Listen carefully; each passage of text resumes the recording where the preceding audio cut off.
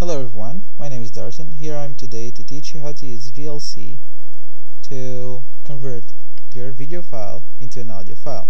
So this will extract the video portion of it and keep the audio. So you open your VLC, it should be open like this, but you can select the playlist view. This is the icon here. You go over your video, you right click and you click on save.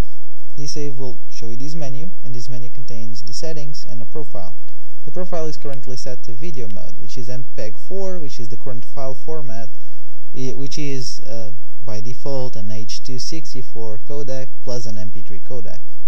So we just want the MP3 portion of it. So we select audio MP3. We select the destination file. So where do we want to save it?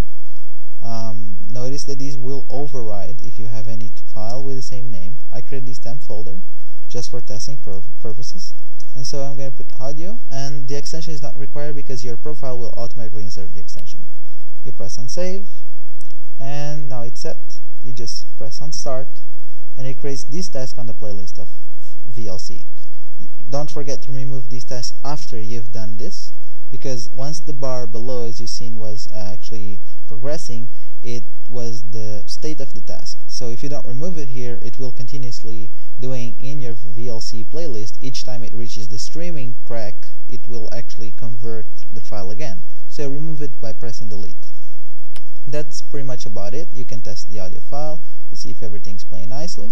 As you can see, it's still playing, and the quality is the quality you would have in the video, as you can see here, but this one is a static video. So hope this was useful and you enjoy. Don't forget to rate, subscribe, thumbs up, and leave your comment below.